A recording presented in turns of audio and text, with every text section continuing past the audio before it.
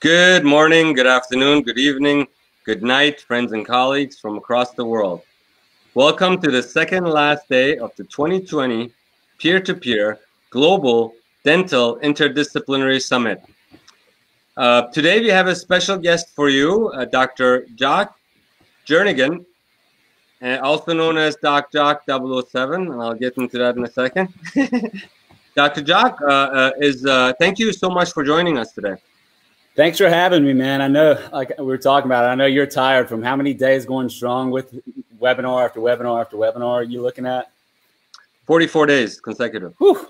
I know you're tired and looking forward. It's been great, but I know you're ready for a little break. But I'm honored and happy to be here.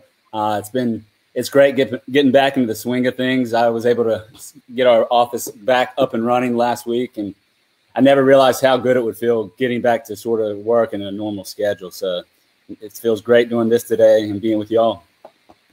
Yes, we also started last week, and people are going back from the COVID era into the new dentistry era. Yep. And it's good to be back, let me tell you. I think all of this time that we had to review and see all of these different webinars that were going on different platforms might have been very beneficial for our own skills and knowledge, and seeing what other people say and absorbing that information. Very cool. And building professional relationships for sure. Yeah, speaking of professional relationships, Doc, I can't resist to put this picture up because as I was telling you at that dinner, you just remind me of 007. So Doc Joc 007, 3 letters, 3 numbers. It's a good fit. Anyway, let's get started with your wonderful bio. Doc Joc, or John, is a general dentist from Raleigh, North Carolina. He practices alongside his father in Rocky Mountain, North Carolina, dental family. Excellent. The practice centers on treating extensive edentulosum, utilizing treatment ranging from traditional removable prosthetics to the state-of-the-art dental implant restorations. I mean, I've seen you do some amazing cases, and I think the audience is going to be very excited to see some of that today. As a senior attending the University of North Carolina School of Dentistry in 2013, he began to immerse himself in implant dentistry, focusing on how constantly evolving treatment options and advances in technology could benefit a growing segment of the population that are handicapped by partial and full edentulosum. He has completed over 1,000 continuing education hours related to implant dentistry. He firmly believes in educating the public about the benefits and options implant dentistry has to offer, as evidenced by his Ask Doc Joc YouTube video series. So if you were to add 007 at the end, there'll be all 3 letters. Ask Doc Joc. He's a diplomat of the IDA and a fellow with the ICOI. And Doc Joc, upcoming superstar in the dental industry. You are mostly focused on edentulosum. As you know, it's a worldwide epidemic. At least, yep. What do we have? About 300-some million Americans, and about 1/3 of them are missing at least 1 tooth. And if you yeah. And I get 36 million are missing all of them. 36 million. Okay, now you stagger that by the numbers across the world. It's very disconcerting, right? It really is. So your practice, did you do any of those fillings and crowns and all that stuff when you started, or you just jump into it? I have not done a filling since it might have been dental boards, maybe a few after in 2013. So I haven't done any. You sound like an orthodontist. Well, I can't say I miss fillings, but I mean, I love what I do, and I knew the practice I was going into, and I knew even before dental school, doing research for a prosthodontist. I mean, dental implants, they amazed me, and I was very intrigued, and I knew the type of practice I was hopefully going to be going into. And so even before I graduated dental school, I just started delving in, I was weighing residency, oral surgery, perio, pros, or the other option is I went a different route, and I just went extensively. At the end of my 4th year, I started taking a bunch of implant continuums and CE courses. And for the first 2 years, like every other weekend, I was doing a course and ended up racking like 1,000 hours in those first 2 years of CE. But I mean, I love dental implant therapy. I love CE. And the more CE I took, the more I realized I didn't know. And it's even more the case now, the way things evolve from week to week. I mean, all the new treatment options and stuff. And that's a big part of my practice philosophy, is being educated yourself and staying up to date with current treatment options, and then educating the patients so they can make an educated decision on their treatment. Yes, you're right. It's very hard to keep up with also the digital evolution and all of these new products coming out. Well, with that said, Doctor, the floor is yours. I will pull up your presentation. All right, guys. Give me one sec. So again, today I'll be presenting on utilizing digital treatment planning and 3D printing for more streamlined and affordable full arch solutions. Again, he sort of went through my bio. I live in Raleigh, North Carolina. Our practice we were discussing is in Rocky Mount, North Carolina. I practice with my dad. It's about an hour outside of our state capital of Raleigh. It's a much more rural town, and it has an SES, a socioeconomic status, of the population, anywhere ranging from some of the most poor people in the country all the way to, people who can afford these top-of-the-line treatments. And the practice focuses, like we discussed, on treating extensive dentalism, anywhere ranging from an economy denture to some of these top-of-the-line dental implant treatment options, your fixed hybrids, et cetera, that we'll discuss. Like I said, dental implant treatments are my passion. I love it. I love treating tooth loss. It's rewarding. It's a puzzle when you do it right and putting all the different pieces together. And I've been lucky enough to partake in the best, in my opinion, courses with regards to dental implant education in the world. And I feel very blessed to have been able to do that. And beyond now, the other side, being able to educate and present to y'all. So it really means a lot to me for you joining. So goals for today, one, like we were discussing, understanding the prevalence of edentulous, because it's out there and it is extremely common, and there's a ton of people needing our skill sets to treat them in a predictable fashion, in a safe fashion, but also with a myriad of options so we can cater to everyone's needs and desires. So that's why we're also today, I'd like to touch on all in my practice, the traditional, as well as I really would like to touch on some of these modern alternative solutions for treating these edentulous patients, these full arch treatment options. Then sort of segue into the advantages of utilizing digital treatment planning in these cases, then combining on top of that with 3D printing that a lot of which I've been doing in my practice for the past several years. And it makes things a lot more predictable, as well as we're finding a way to make things a lot more affordable and keeping it in office, which is great for us as well as our patients. So again, like we were saying, the gist of these next slides, edentulous is extremely prevalent. Like I said, 36 million Americans do not have any teeth, and 120 million people in the US are missing at least one tooth. And this stat is probably a little aged at this point. And the percentage may be decreasing of edentulous, but with the baby boomer population, we're going to see more and more of it, and we are going to need to be able to treat it as a general dentist, because like a U.S. population of people over 65 is going to grow massively from 40 million to 70 million by 2030, and over a third of these people above 65 are missing all of their teeth. So there is going to be a great need in the coming years. It's not going anywhere. And we got to be able to fill this, not just for specialists, as general practitioners, especially with all the DSOs out there, your clear choices. It's just now much more predictable than it used to be. So now general practitioners, if well educated, can handle these cases in their office. And going back, actually, I did want to highlight the thing about edentulous is it tends to affect the most vulnerable in our population, people that are aging and may not have a great amount of funds to pay for these treatment options, as well as the poor, the economically disadvantaged. So it's not going to be the case where all these people who are missing their teeth are going to be able to get these top of the line, fixed hybrids. We have to have a number of options that get these people back to functioning and an aesthetic. So a little stat on dentures.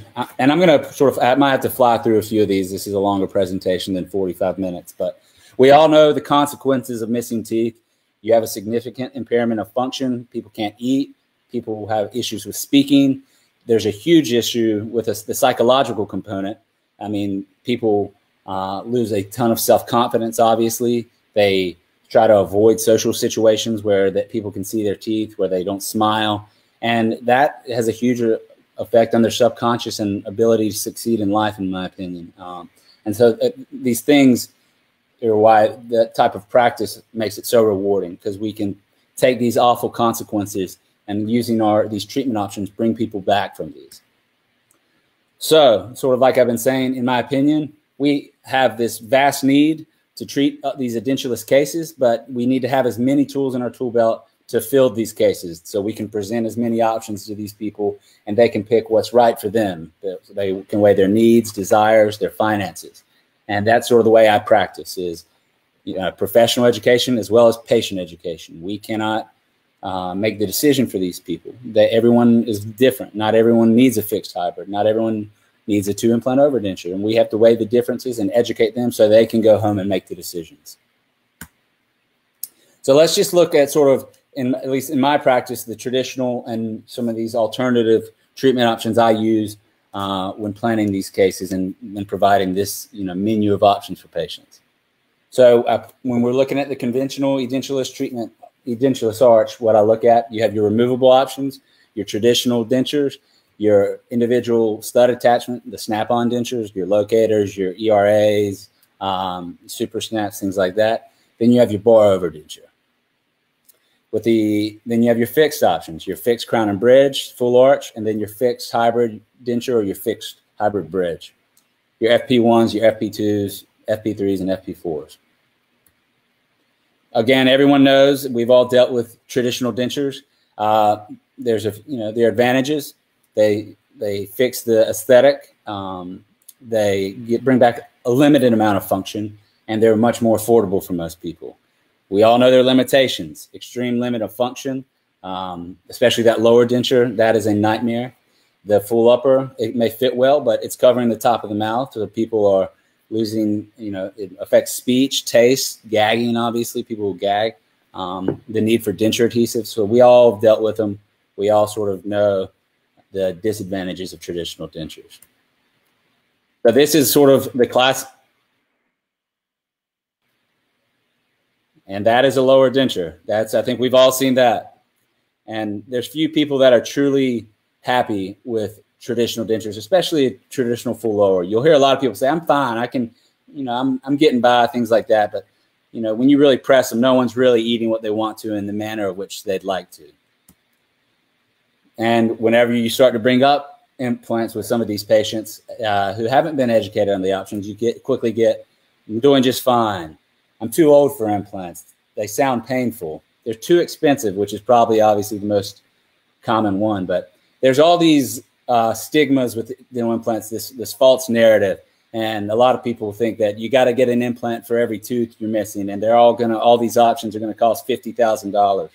And that's why it's our job to educate them. And there's a lot of false information put online and by people that aren't dentists, and some dentists put out false information. So proper education, both professionally and educating your patients. And what that will do, maybe not immediately, but over time, as they get educated, make them start realizing, okay, maybe I can do this, and this is going to be worth it. This is a proper investment for me. And sometimes I'll tell people, look, you'll go out and buy a new car, you'll buy a new TV every couple of years. Think about putting the same type of investment in something that could last you a lifetime and give you a lot more reward. Now let's start looking at our implant treatment options. Sort of the entry into that is your implant stud, the individual stud attachment, like I said, your locators, ERAs, things of that nature. We know the benefits of these. This is bringing you back to that first tier of function. Even just 2 implants on the lower can help solve that. And when you get to 4, I'm telling you, that thing is rock solid. And it still compresses, and you tell the patient that, but they are able to eat and do what they want to, and it's just extreme satisfaction. And like with an upper over denture like this, we're able to horseshoe the denture. I tell people implants on the lower is a matter of function. Implants on the upper is a matter of freedom, because you can function with a full upper denture. You can't really function with a traditional full lower. But with implants on the bottom, you get that function. On the top, You get freedom. Yeah, it's going to stay in better. We can horseshoe it. You can get your taste and speech back and things like that. So it's a more matter of freedom. It's it's obviously the most affordable of the implant treatment options, more expensive than traditional, but it is a great first segue into implants and getting people back to functioning. And what I love about anything removable is it's easy access for us. If there's a break, if there's a repair, we need to reline it, or for a patient at home. And when they're at home, they can easily pop it out and clean the denture, clean their studs. And that's a huge thing that I think a lot of people skip over just because of the glory of doing a fixed hybrid and things like that. We skip over when we're presenting these to the patient, the advantages of something like this versus the fixed, where for its at-home hygiene, you're gonna have to be very meticulous with it. And with a fixed hybrid, you're gonna have to get up on her. It's gonna take a lot more time. And the long-term cost of not doing that is gonna probably be greater if you have poor hygiene with the fix, if you lose an implant or something like that. And then I tell them about the snap-on denture, which, yeah, it's not fixed, but think about how much easier it is for you to go home and clean it. And long-term hygiene is obviously probably the most critical thing about longevity of these restorations. And when I tell that to a lot of people, they'll switch from coming in gung-ho about a fixed hybrid or something like that to something removable. So that same patient, push that denture out with her tongue. 5 minutes later, we present her with a snap-on denture.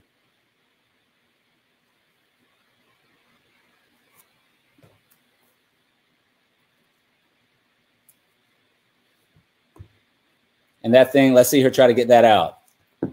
Again, just kicked out a lower denture with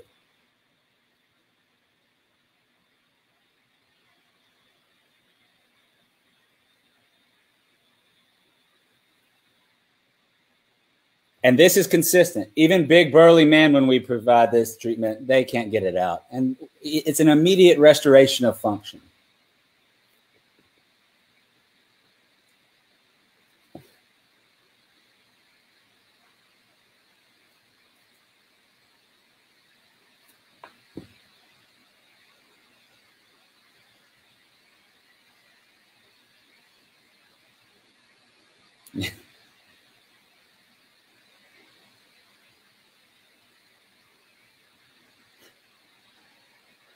But so, and it's just incredible. We're getting these people back to being able to, one, smile and talk with confidence, even with this first tier implant treatment option. And also now they're getting the function of being able to eat foods, healthy foods, fresh meats, fresh vegetables and fruits, things like that. You all know the advantages.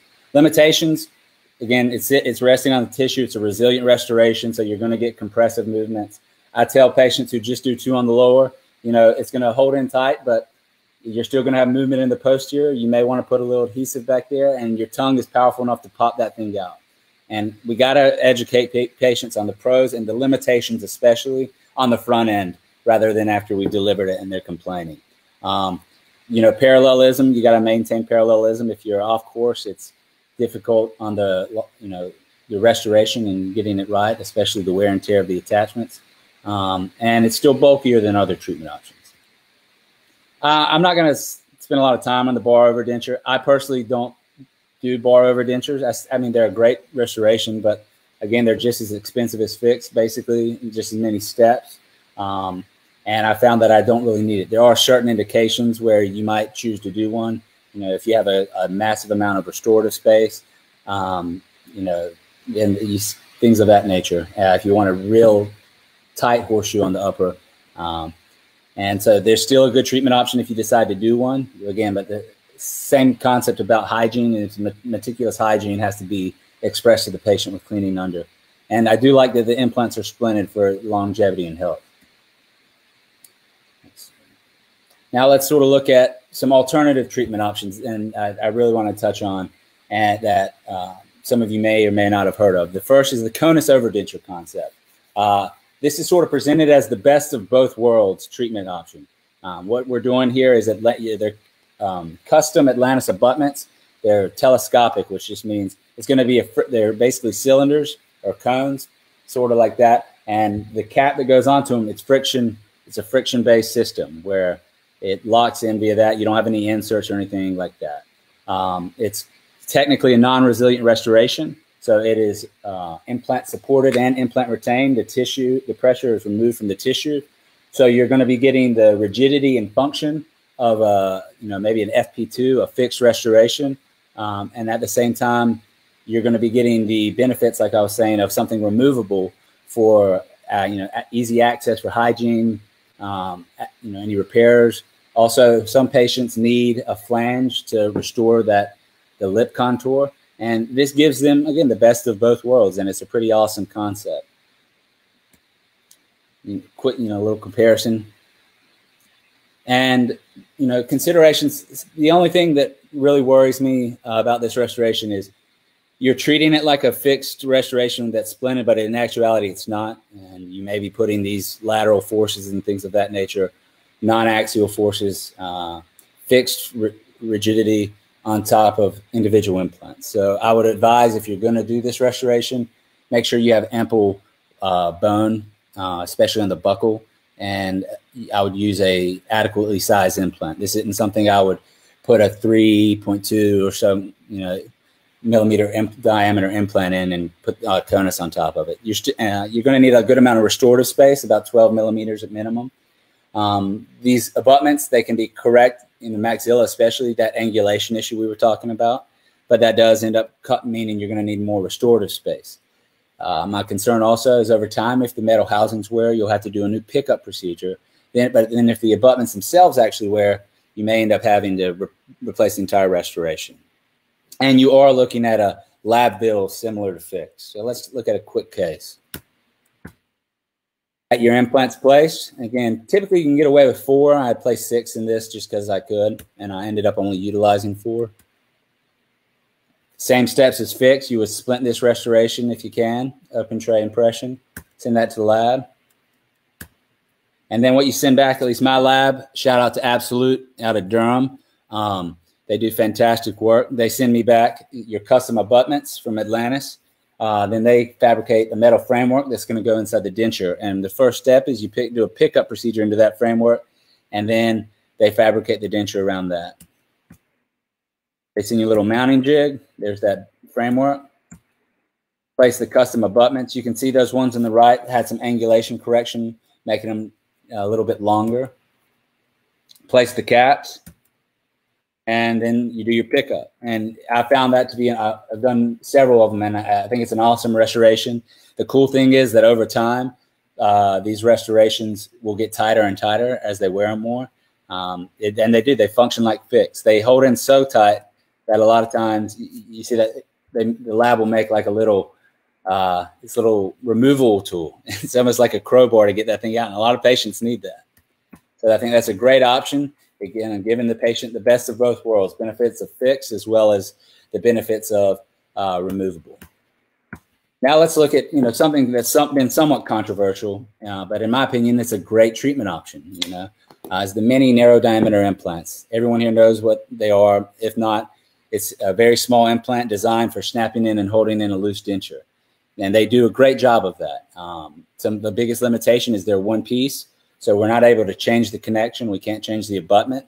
So you tell the patient, with minis, it's going to, if you just want a denture that holds in tight, great. This will help you get back to that and functioning. But if you think down the road, you want something fixed or a different type restoration, we can't change that connection. You're married to that removable denture. So I tell people that on the front end, like I said, educate on the front so you don't get in trouble down the road. It's a little bit more affordable option, and it's a great option for people who don't have a lot of bone. Like I said, the limitation. The other big thing with minis, higher failure rate, especially in the maxilla, not as much bone in contact surface area with the implant. And some people are putting fixed hybrids on top of these. Also, some people are putting single unit crowns on top of them. Personally, I wouldn't do it. But for the people who are, as long as they're educating the patients about the potential risk of doing that, and I'll leave that up to them. But hold on real quick. Sorry about that. Now this is a really cool, another one of these alternative systems I've been using the past several years. It's the Lodi system from Zest, the same people who make the locator, and it's a sort of their version of the minis. They call it a narrow diameter because it's a little bit larger of an implant, but it's a locator over denture implant system. Biggest thing about it is I love it because it's so versatile. We have the advantages we talked about with the mini, where it's more affordable if they don't have a lot of bone, but we have the versatility of the two-piece system, because now we can change the cuff, the abutment on it. If you want a healing abutment, you can put that on. If you need a 2.5 millimeter cuff height, if you need a 4 millimeter cuff height, you can change that out. If they wear over time, you can change it out. So that's great. You're also getting the versatility with the legacy, the classic locator attachment system with the different range of inserts for retention. Whereas with the traditional minis, you got typically 1 to, at best, 3 levels of retention, and they weren't that easy to change from one to the other. So with this, we have that massive range. I think anywhere from 0 to 5 pounds of retention. So we can get the patient, we can really key in on getting them the exact retention that they want. You got the same multiple links, multiple diameters. You have a 2.4 diameter, 2.9 diameter, and now they've released a 3.4, which is great to help with those maxillary cases because we were talking about that higher failure rate. But again, you can't be used for fix. I don't think there's even a possibility like there is with a traditional mini, and it's an all-in-one packaging. So I just love the versatility. I think I've really enjoyed using it. But let's look at a case. You can see we got an extremely narrow ridge. Got, again, parallelism is key, and we take our implant and place it. And in this case, you can put, for healing, since you can't bury them, I like to use a longer healing abutment because of all that excess tissue so that it doesn't go over my abutments. And then that'll shrink, and I can go back and put in a shorter implant for the final abutment for the final restoration. Just great versatility. Little drone shot from the down at the beach. That's one of my passions. I'm a drone nerd. And now let's look at, we've looked at the conventional fixed. Again, I'm not going to touch on this. I don't do a lot of these. Most of my patients either can't afford it. I tell people an FP1 full arch, you got to have a lot of bone, a lot of time, and a lot of money to execute this properly. Fantastic treatment option where, you're basically restoring just the tooth structure all around their mouth. So if they got plenty of bone, you're not having to restore any of the periodontal structures, and you can get the implants. You have to get them in the exact right spot so they emerge where the natural tooth would have merged to get these to execute right. And advantage of anything fixed, you can do a fixed temporary. So probably the most natural of all these restorations, but extremely high lab bill. You needed that, like I said, larger volume of bone, critical implant position, and it's harder to retrieve. Fixed hybrid, that's been the hot thing the past, I'd say 10 years now, where we're talking about all on 4, all on X type restoration. We're restoring not only the tooth structure, but the periodontal structures. And there's just been so many cool advances in this, especially the past 5 years. But I'd say it's the hottest restoration out there right now, especially we don't need as many implants. Position is not as key. I mean, it's still important, obviously, but not as important as the FP1 restoration. Less expensive, obviously, than the FP1, but still a lot more expensive than that snap-on over denture. And we're able to correct things with multi-unit abutments, things like that. Ability for a fixed temp and all the material options, zirconia, your traditional acrylic wrapped over framework. Now these nano ceramics are extremely promising. You can do a zirconia with ceramic crowns. It's just pretty awesome, all the options we have now. And I think everyone's seen how big of a market there is for it. You have the market for marketing to your patients, the market for the education. Clear Choice has built, a large part of their system around it, and it's a quality restoration. Limitations, still very expensive. Position, like we said, you need that AP spread if you're going to cantilever back to get your first and second molar even. We talked about the hygiene. We got to be very upfront with our patients about the difficulty with hygiene. The follow-ups, the long-term maintenance is more expensive. Transition line is key. it's with a denture, we don't have to, it hides itself with the flange. With this, if you don't plan it right and you end up coming back, and if you haven't executed planning on the front end right, and you haven't hid that transition line, it's a nightmare. You need a little bit more prosthetic space. It's a little easier to retrieve than some of those FP1s. But the other thing, real quick, this is anecdotal, the proprioception issue. With anything fixed, all of the forces are going directed toward the implants. Whereas, with implant overdenture, it's still tissue borne. So the patient, when they function, and with our natural teeth, the PDL, they feel it when they bite into something. There's that sensation. Even with a denture, when they bite, they feel it on their gums. They feel the function. With these fixed restorations, there's no PDL around the implant. So they're not getting that sensation. So I've had in several occasions, patients come back complaining like, well, this just doesn't feel natural. I can't explain it, but it doesn't feel natural. And in my opinion, what it is the proprioception issue, where they really can't feel themselves biting into something. There's no feedback telling them that's what's occurring. So I think that's an important thing to explain to people, again, on the front end, so they sort of understand it. I'm not sure if any of y'all have experienced that as I have. Now, real quick, I'd like to look at an alternative fixed option, the FTX system from Zest. And again, I'm not paid by Zest or anything. I just think they've been very creative and innovative in providing these logical systems, and they're more affordable. And that's a big thing for me and my patients. But the FTX system, it's very similar to their traditional locator system, where you have a housing that snaps onto a special abutment and you pick it up in the denture. However, in this case, instead of it being a removable denture, it's fixed in there. Instead of the little inserts you have there, instead of being the nylon with the traditional locator, you have a PEEK material. It's a much harder material that holds in very rigidly. And it is a fantastic option. It's much more affordable. It's, all-in-one packaging, sort of like we talked about with the locator.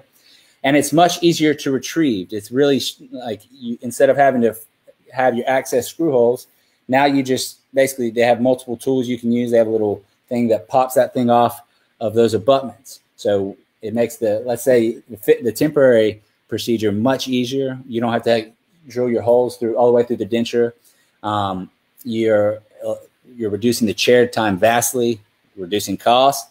You can get some angulation correction, and you don't need near as much prosthetic space because of that. There's people have been very creative out there utilizing this. Michael Scher using it, as a rescue of a fixed hybrid restoration, where a patient loses one of their implants over the fix, places another implant, but then can use this to pick back up in that fixed hybrid and utilize it that way.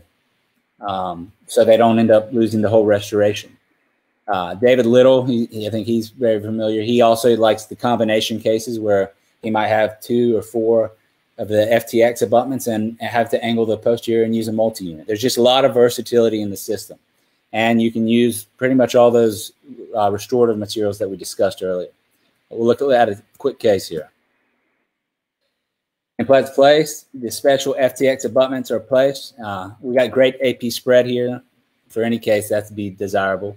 You place your special little housings and you pick it up in the denture, just like you would a locator, and then you polish it up. And I mean, it doesn't get more simple than that for a fixed temporary. And look, there's just not that much restorative space, but I think we're fine there. I've done some with a lot less restorative space than even that, and it worked out. So as you see, a lot of treatment options, and I think we should present all these to the patients and educate them on the pros and limitations of each, and let them make the decision that's best for them.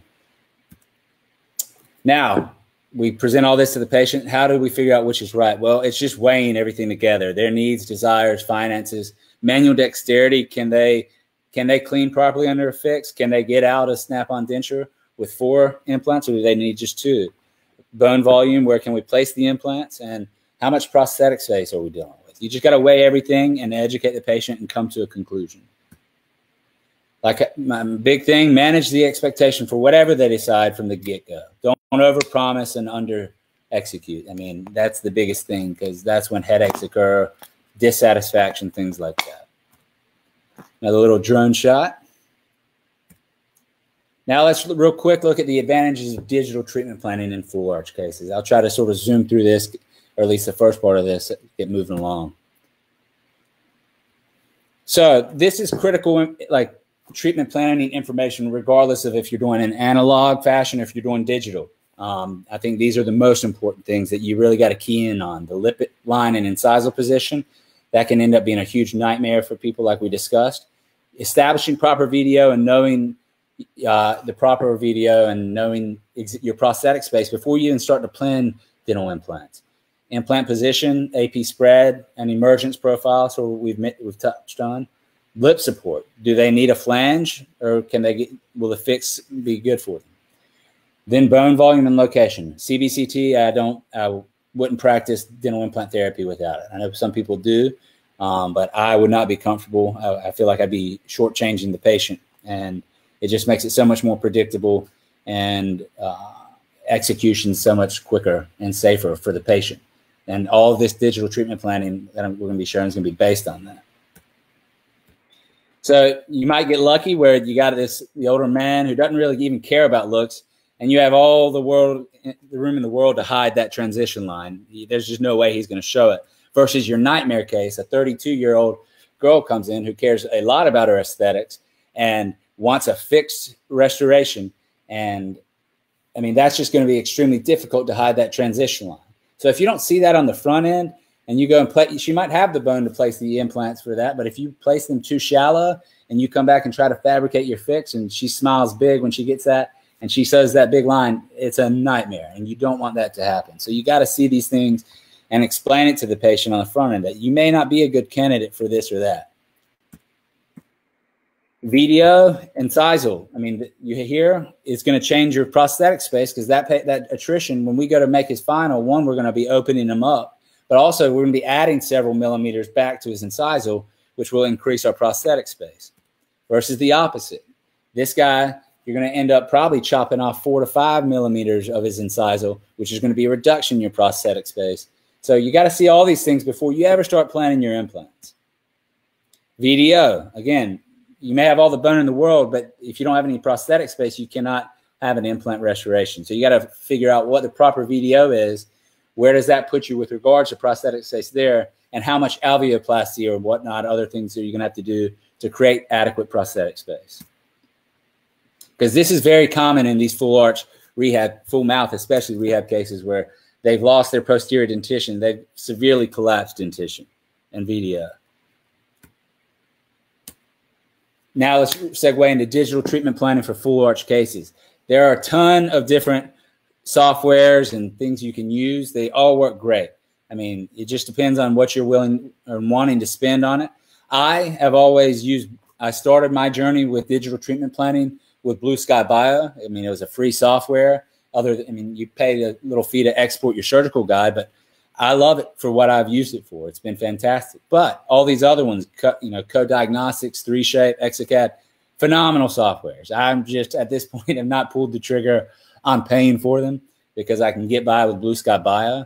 I have a feeling when as I push more into 3D printing of like prosthetics and dentures, I may want to move to a higher end program, but it's been fantastic. And I mean, I'm sure you've all seen all these different softwares, and you just pick what's right for you and what you want to spend on it. Advantages of digital treatment planning. Obviously, there's the anatomical mapping. We're able to see the nerves, the IN especially, the mental foramen that just keeps me up at night.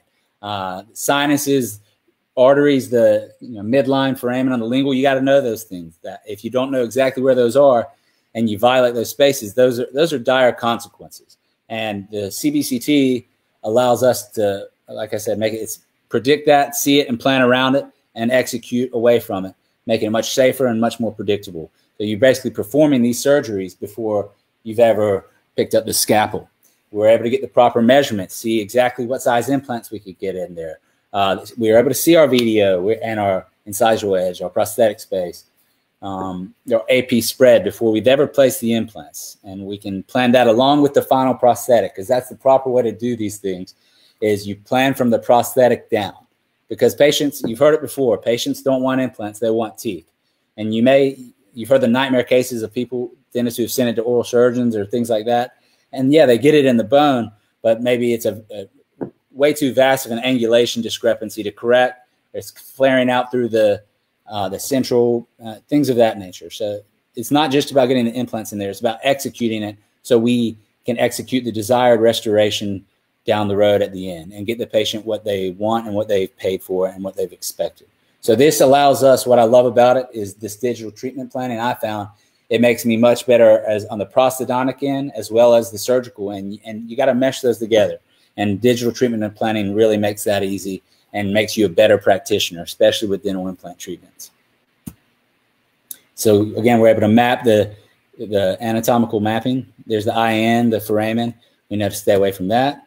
Here, we're able to look, we get to see, we got an adequate bone, buccolingual bone for the implant we want. We see our emergence where it's coming out in our incisal edge, which we can predict our prosthetic space.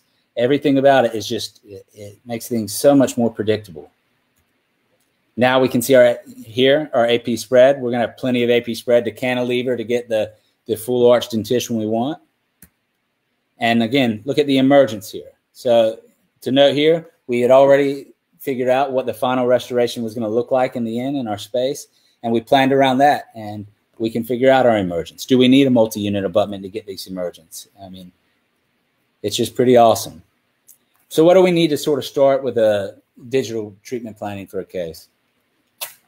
Well, one of the most important things before you ever take a CBCT, before you ever start planning implants, you got to get the proper photos. That's going to give you so much more information than anything else.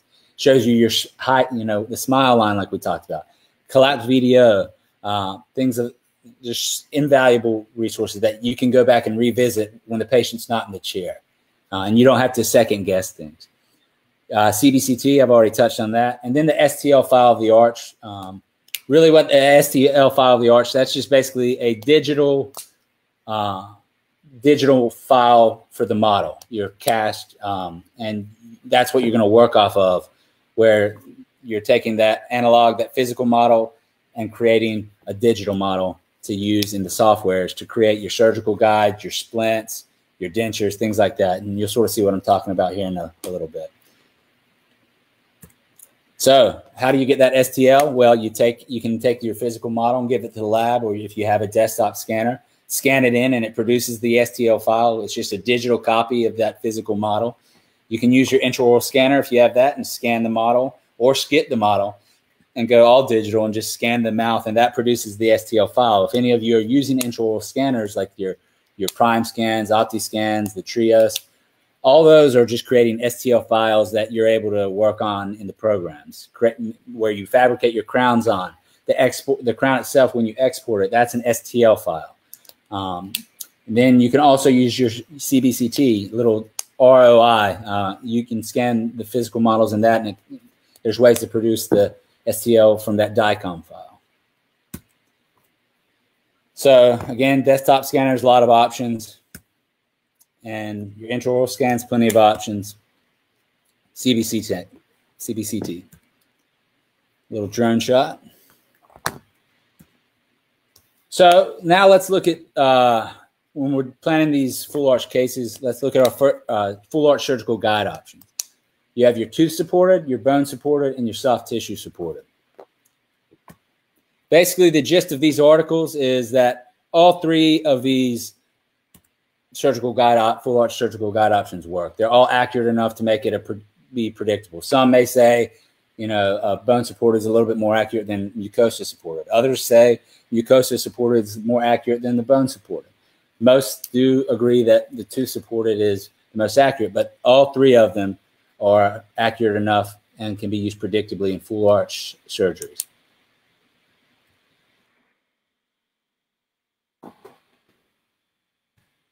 So let's look at tooth supported, where with the tooth supported, you have some remaining teeth that are solid enough to stabilize the guide. In a lot of cases, you wouldn't want to use this, obviously, in a severe perio case where the teeth are moving everywhere. But if you have enough, typically I like at least 4. Sometimes I'll get away with 3, but I like 4. You can use those to stabilize your guide and make it pretty accurate. A lot of times in these full arch cases, some teeth may be in the way of where you're planning your implant. So what do we do then? Well, we virtually extract them with these softwares where, okay, I'm going to want to place an implant in the 7-8 as well as the 9-10 region. So I need to get those out of the way because I don't want to use a drill that long to get there. So I use Mesh Mixer. Those other programs and even Blue Sky Bio have tools to virtually extract, but I just still like the, it just gives me a smoother cut, and you're able to get that nice little trough to mimic the socket. So here we've virtually extracted the teeth, and now we can plan our guide and fabricate it. And so here you have your guide where you place your osteotomies and your tubes and whatnot. So execution, we have our teeth. Remove the teeth that are in the way, seat our guide, and that's the gist of a tooth supported. Now let's look at bone supported. I'd say bone supported is the most technique sensitive of all of the guide, and I'll explain why in a minute. But basically what you do is you have to obtain an STL, basically a digital model of the jaw itself, the bone. We don't need the soft tissue, we need the bone in the jaw. And the way I typically do that is I send my CBCT because the softwares don't recognize the DICOM data set as a physical file. It's just a bunch of hundreds of files, individual files, where you need to convert that into one physical digital file that you can plan and create on top of. You can do it yourself. There's programs that let you do it. I think it's a lot easier to give it to a third party, and I send it to them. They do a fantastic job and a prompt job, and they send me back that same file that I can start working off of. And then you start planning your case. You have your guide pins designed. We've mapped the IAN. We know we're going to have to angle those posterior implants to get a proper AP spread, but at the same time, avoid that mental framing. And you're like, okay, well, then I can digitally realize that I'm going to need a multi-unit abutment to correct that angulation. And you can plan all that from here. And we have already designed our final prosthetic, what we want that to look like, and we can see where our emergence is going to come out of, just like that. And you produce your guides. Here you have your bone reduction guide, which is the base of all of the sequential guides. So it's critical, and we'll talk about that in a second. Bone reduction guide. Then you have your guide tubes for your surgical guide, your osteotomy guides created, and print. You can print the jaw itself, and you can actually, some people will do a desktop surgery before the actual surgery ever takes place, just to get comfortable with the anatomy and whatnot. It's just pretty incredible what we're able to do. But here we have our bone reduction guide, osteotomy guide, and our implant guide. Now let's look at the surgery. So we've basically done the surgery already in our planning. The big thing about the hardest thing, and one of the reasons I think the issues with the accuracy of the full arch, or the bone supported guide, is the issue with you have to lay a massive flap, because if you don't lay a big enough, you got to get that big guide to sit on top of the jawbone. If you don't lay a adequate enough size flap, then it's not going to seat, and some of the mucosa and tissue will keep it from seating. And if you try to proceed from there, your whole plan's just gone to squash. So the big issue is laying a big enough flap so it fully seats.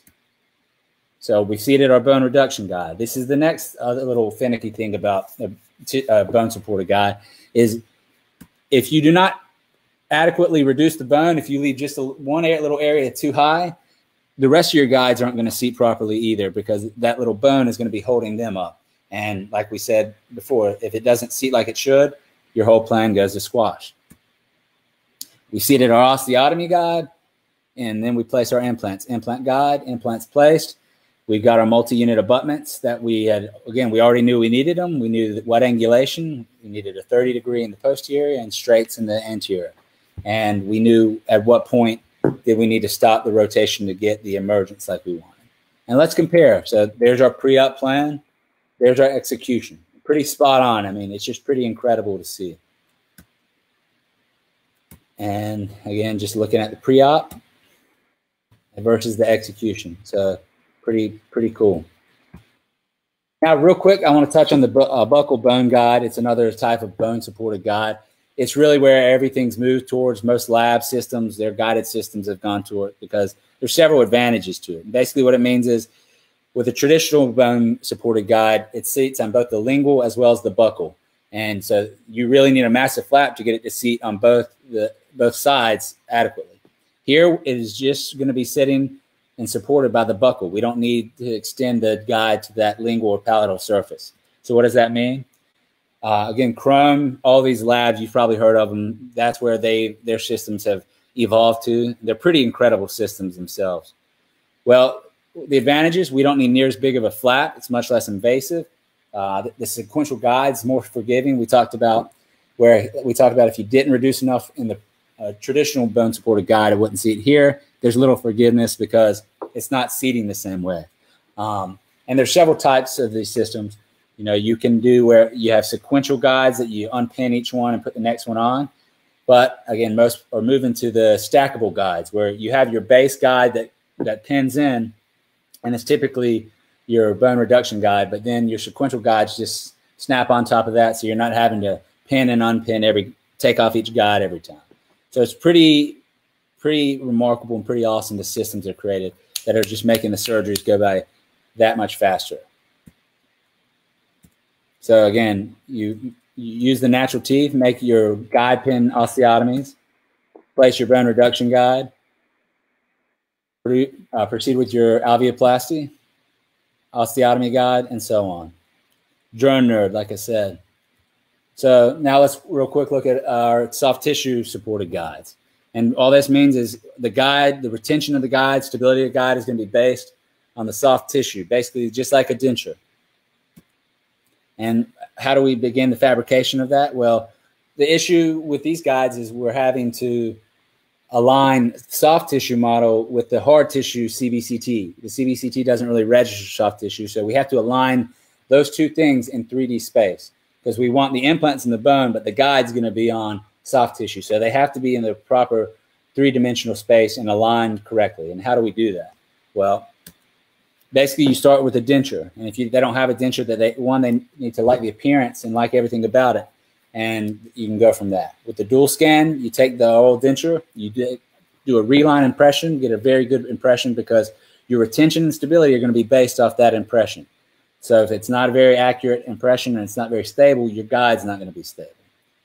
You take that, and with a dual scan, you do the reline, and you place these radiographic markers and take your CBCT, and then you can align the denture, and you'll see sort of what I'm talking about in the software with the CBCT scan. Or I like the triple scan technique where you duplicate that denture that they like the appearance of. And if they don't like the appearance, you're going to need to start from scratch and get to at least to a try-in stage of a denture that they like the appearance, because everything's based on that. Your incisal edge, your prosthetic space. But you duplicate the denture in a barium sulfate material, which is radiographic, and will show up in the x-ray. Do the same thing, a reline impression, and do a scan, take a CBCT scan in it, and you see how that denture shows up. And then you pour up a cast around it and make these little divots so the software can use it to help align everything. And you scan, the lab will do a scan of both the duplicate with the model as well as the model without the duplicate on top. So the scan of each of those. And you do the scan, and then you use these points. You first align the denture model, and that's the main reason why we're using that denture, same as those radiographic points with the dual scan, to align in the software. So it aligns that denture, but then we're able to align the soft tissue model with that, with the model with the duplicate on top. And you align that, and then now we have accomplished what we wanted to in aligning the soft tissue where the guide will be fabricated with the hard tissue where the implants will be planned. We can see our emergence through the soft tissue as well as the final prosthetic. Proceed with the guide fabrication, and there you go. Real quick, we'll look at a case. Great retention. Again, especially with the maxillary, you can get phenomenal retention here. And sometimes, just depending, I don't always use the stabilization pins. I find I don't need to. It gets plenty of stability just as is. And look at the execution. I mean, no flap laid, minimal bleeding. It's just beautiful. And the patients appreciate it so much. They're amazed. They're like, oh my gosh, you know, I didn't feel anything. I didn't have any post-op discomfort. There's no inflammation. There's just so many advantages to this. If you have, in my opinion, you need an adequate size ridge. to do it comfortably. But when you have it, it's pretty awesome. So there's a spectrum of how to utilize surgical guides, anywhere from just doing a pilot guide, which I do plenty of times, especially in the maxilla if I'm going to use like osteodensification, densa burrs to create a more dense osteotomy site for my implant. You can take it to where you do every osteotomy up and then place the implant yourself. Or you can take it all the way to there's a guide for implants. And now the next step where everything's guided all the way from the pilot, osteotomy, implant, and the final restoration or the temporary restoration is pinned into place as well. And everything's guided that way. And you do your pickup guided. It's pretty incredible what you're able to accomplish. It's whatever you want to choose.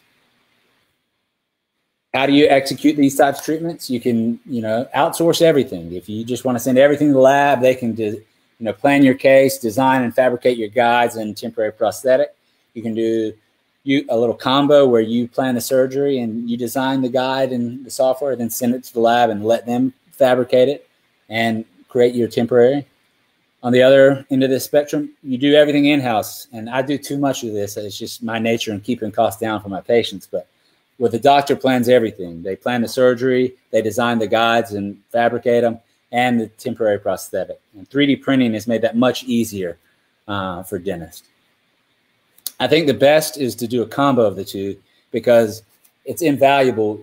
A good lab is just so invaluable. Their knowledge, and they can pick up on things that you might miss. I mean, they see a lot of different cases and so they have a keen eye for these things. And I think the best is to combine it, utilize their knowledge, but also maintain some autonomy in the planning of the case. And real quick, again, 3D printing, that's changed everything about the way I practice. I did nothing with regards to digital treatment. Well, I digitally treatment planned, but I didn't really mess with surgical guides until I started 3D printing 4 or 5 years ago because it was so expensive. A full arch, even pilot guide was over $1,000. And it was, again, my patient base is low SES. I was lucky if they were able to afford these implant treatments. Adding on another massive bill may have been the difference in them being able to proceed with treatment. So I did most everything free-handed until I started delving into 3D printing because it's made it much more predictable, but also affordable for me to do these things in office. So the highlights of 3D printing: affordable, it's compact, it doesn't take up near as much space as a mill, it's not as expensive as a mill, the materials aren't as expensive as milling. You have a ton of material options from surgical guide resins, things like that we'll touch on. They're very accurate. They're relatively fast and they're getting faster. And it's just a much more practical thing for a solo practitioner, a private practice to have in office. What are we utilizing 3D printing in dentistry for? Well, a lot of stuff. Surgical guides, printing models, analog models, custom trays, bite splints, ortho retainers, casting, you name it. And we're moving now, what I'm really starting to focus on is printing dentures. I mean, it's just pretty awesome. And provisional restorations. Surgical guides. We talked about the benchtop surgery. Custom trays, analog models. These were printed and it's before the surgery ever took place. Nowadays, and I was able to fabricate a temporary restoration on top of this, knowing where the emergence would be from because of these. Nowadays, you would probably just take this all the way digital and then fabricate within the program your provisional and then print it or mill it out where you're not dealing with any physical models. The temporary denture. I've been to the IDT, the International Denture Symposium in Phoenix and Atlanta the past 2 years, and I've been blown away. Before I went, I was like, we're 5 or more years out from 3D printing. And that's not true at all. We're there already. I mean, it's pretty incredible, the advances that have been made. You have your material. The big thing with these, it makes it a lot more affordable for patients.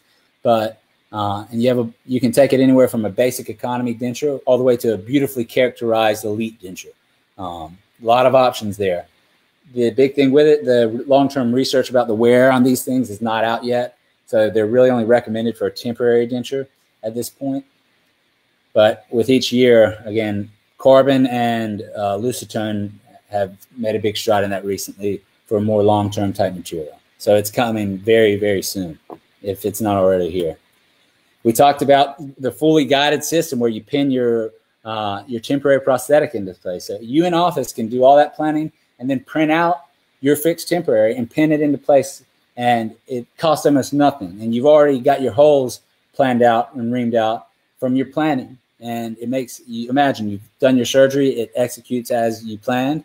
You go in, then you clip this in, and you have your temporary copings, and they should slide right in if your plan went accordingly. And then you pick up, and you can characterize this as much as possible, but maybe it costs $15, and it's just awesome for that. So we talked about the limited data, and again, milled is still probably a better long-term material, but I think we'll get there very shortly with the 3D printing. Dr. Michael Scherer, he's another one of my mentors. He has so much information online. I've loved following him ever since I started practicing him before, but he's really pushing the envelope on taking this to a fully digital process where you never are taking any physical impression. You take a digital impression, you have your digital STL models like we were talking about, take that to your software, digitally print your guides, your temporaries, and even now your finals. And I mean, he's really pushed the limit on that. And these new scanners are able to take these soft tissue impressions. So pretty cool. Weighing the options on if you're going to delve into 3D printing, which is right for you, there's a ton of options. Really, I mean, you have anywhere from, some of these printers you can get for $3,000. I have a Form 2 that's about $4,000 to $5,000. It just depends on what you're going to use it for. They go all the way up to then the Carbon, which is a $100,000 lease.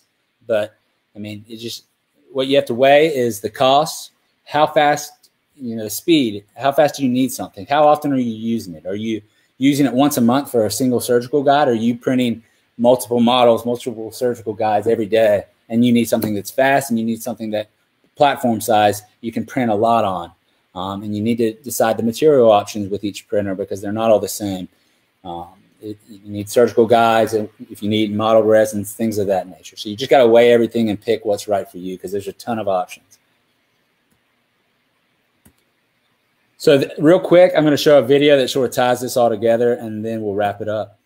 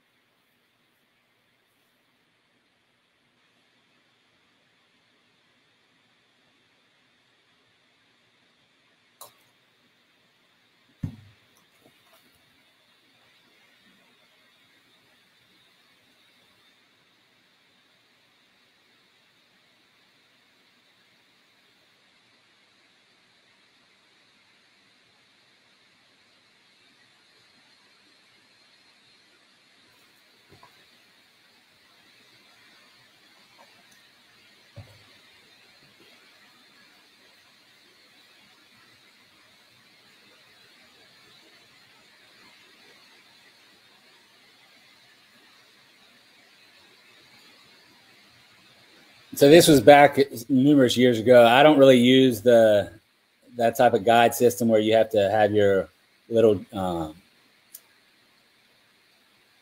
pin in place.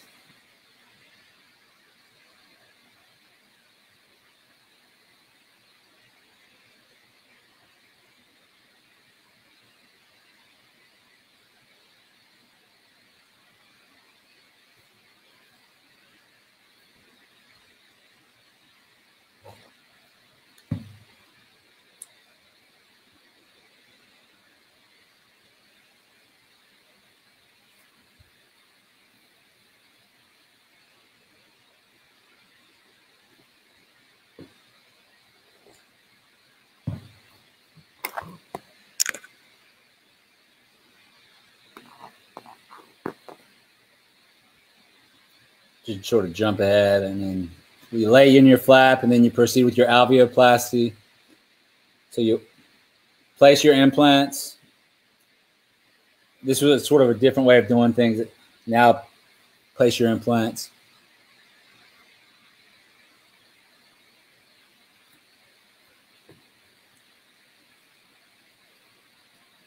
So in that case, nowadays, what I probably would have done differently, I probably would have gone with use the natural teeth and done a buccal bone guide rather than doing it that way. But you can see, this from several years ago, it worked out well.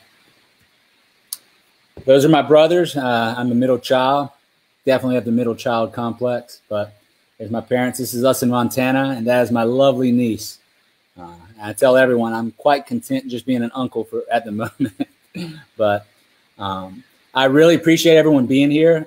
I know this is a lot of information, but I think it's important, and you're sort of seeing the whole picture and how to take it from when the patient first walks in the door to executing these treatments and weighing it all together. If you have any questions about anything, I know I sort of blasted through a lot of information. Feel free to email me at any time, Joc Jernigan, dds@gmail.com. If you ever want to text me and ask me a question, please do. I put a lot of this stuff on Instagram, a lot of these cases, and I love interacting with people on social media. So I'd love you to come follow me if you're interested in that. Ask Doc Joc on Instagram. Also, I created a series, he mentioned at the beginning of this, on YouTube several years ago, just with regards to patient education. We do free initial implant consults, and I wanted to take it a step further to make that even more valuable. And I made a bunch of educational videos on these treatment options and on the dental implant treatment process for these patients. And if you ever want to utilize those for educating your own patient, feel free. That is also at Ask Doc Joc on YouTube. But thanks again, guys. And sorry I ran over. It's a ton of stuff. Hold on. I appreciate it, y'all for being here. Hold on there a minute. We're going to ask you a couple of questions. What's happening? Go. Okay, Doc. Are you out of the full screen mode? Can you see me? Yeah. Oh, maybe not. Let me get rid of that. Hold on. Let me fix that real quick. Sure. Does that work? That works. Can you see me now? Yeah. Should I just close out of the PowerPoint? You can. All right. There we go. So, Doc. Hopefully no one's asleep. That was amazing. Do you know how much information you just gave to our younger colleagues or colleagues that want to get into the world of full mouth rehabilitation? Probably too much information. No, I wish somebody gave me that information. Probably too much. You know, tomorrow we have our last session, the last specialty that we didn't actually include so far, but we have had everything from pedo, and we're doing pathology tomorrow. But what you brought to the table was very, very important. I remember, and a lot of my friends that are in this space had to travel to multiple different educational facilities to gain an understanding on how a lot of these things work. So let's get to it now and ask you a couple of general questions that probably someone is contemplating right now out there. Printer. What's the difference between removable and fixed? How do you decide which one to get?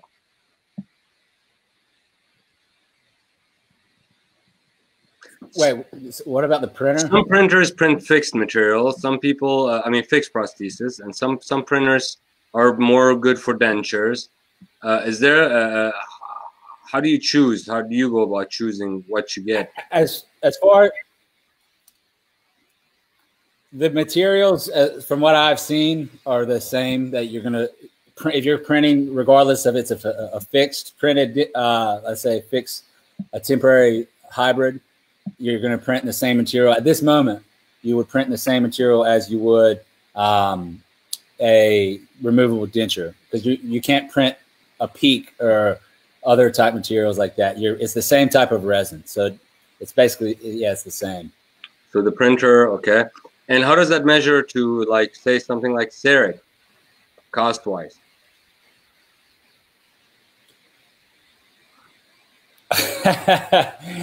Man, not even close. Unless you're going with a carbon, that carbon printer, which is like $100,000 lease. You don't even own it, but it's sexy as hell. And you get, I'm tempted to do it because you can get an incredible printed pair of Adidas. That's the only way you can get it, is if you get the printer.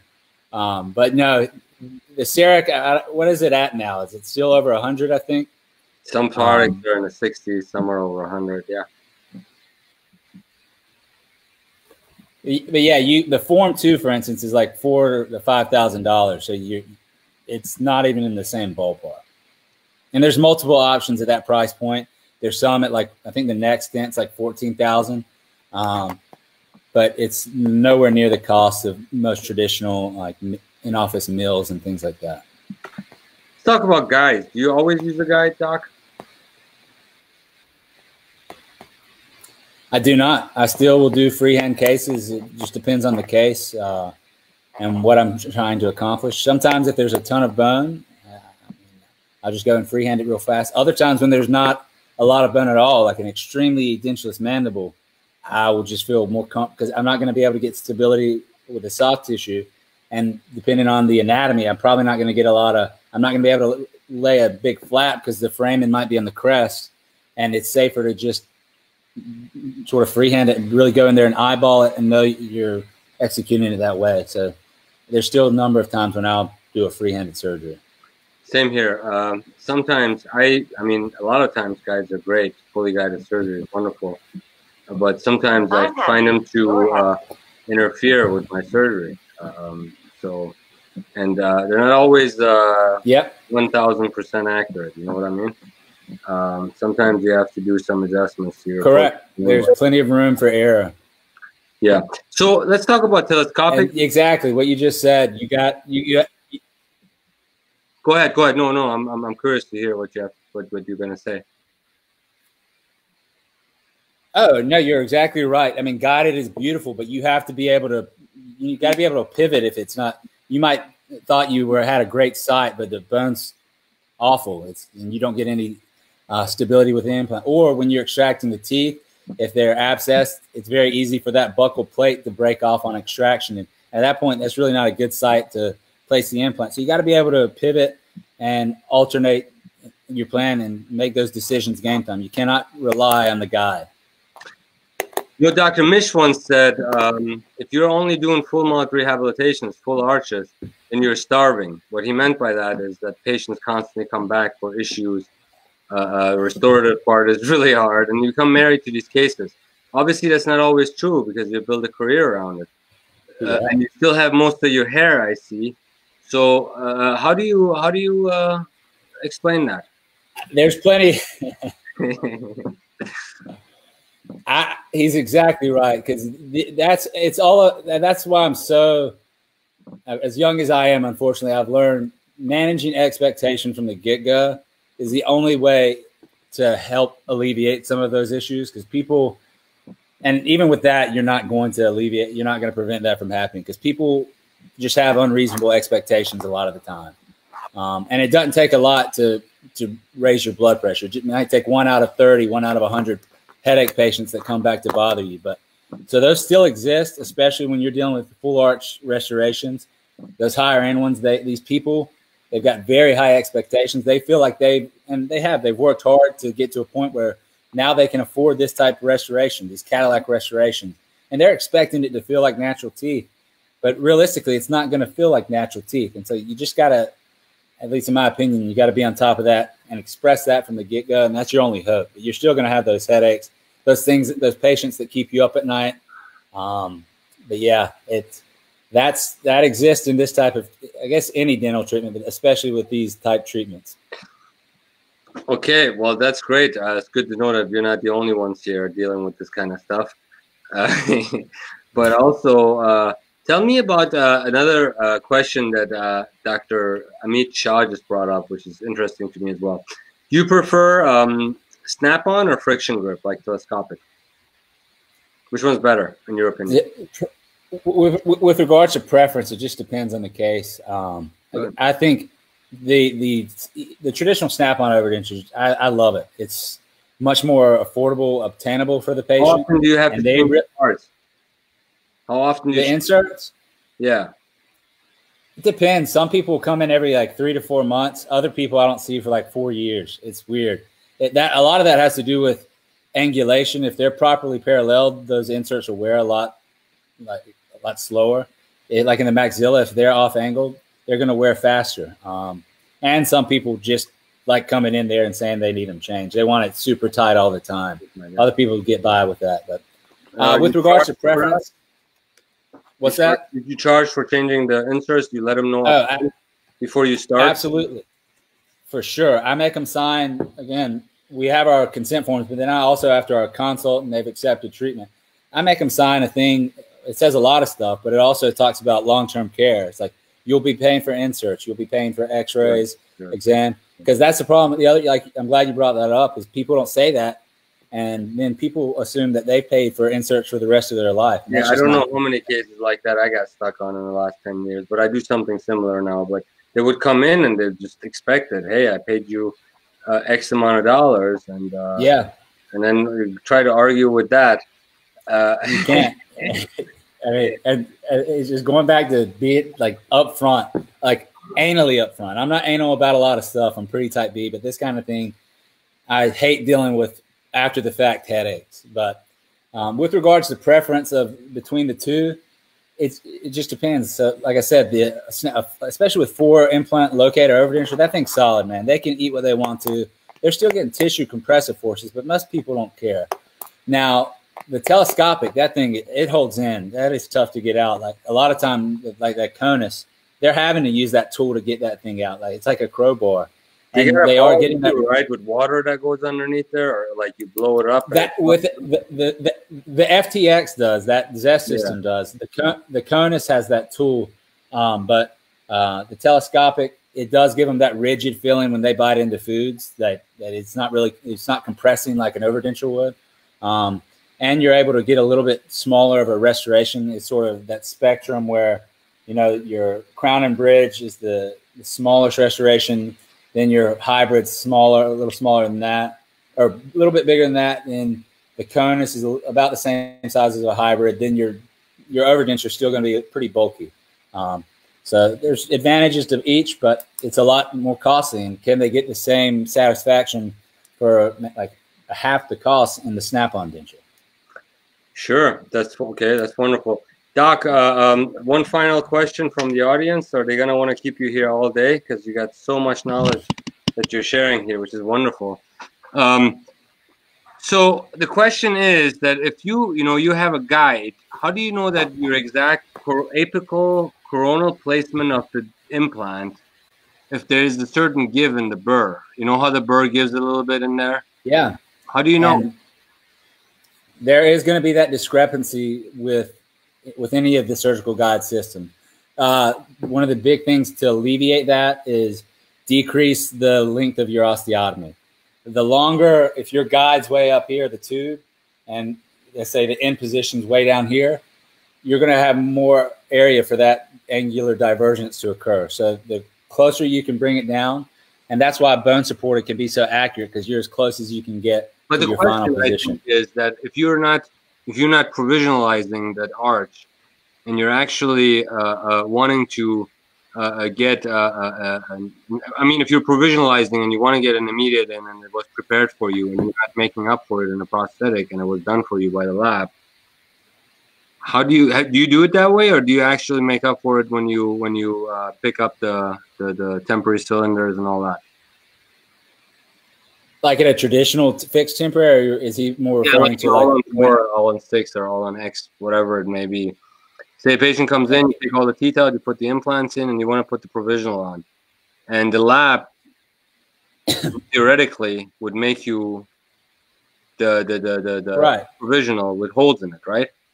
Yeah, and if you're, with regard to that, the discrepancy from your plan, implant placement plan, it shouldn't be that far off. If there's discrepancy, it's not going to be big enough that it's going to drastically change where the implants are going to be, generally located, especially if you're doing a traditional fix where you maybe take their old denture and you use some impression material or bite registration, and you're going to do you're drilling out your holes. It's not going to be that far off.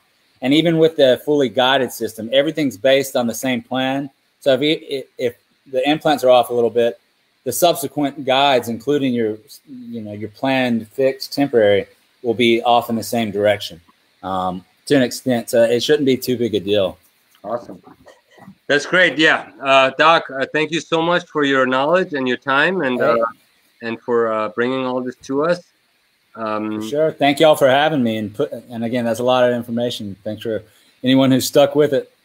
Yes, and they know how to get a hold of you. Ask Doc Joc on Instagram, and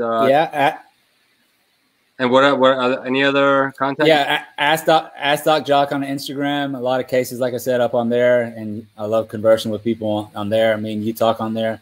Facebook, Joc Jernigan. You can email me, jocjernigandds@gmail. Also, like I said, there's patient education videos I've created for these type procedures and dental implants in general. If you want to use them with your patients to help educate them, they're great and easy to just email the patient before you even see them.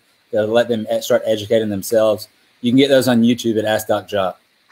One personal request, Dr. Joc, when you write your book about full mouth rehabilitation, please send me a signed copy, okay? I'll be sure to do that if it ever happens. All right. Thank you so much, doctor. Thanks a lot, guys. Y'all have a happy Friday and a good weekend. Take care. Bye, guys.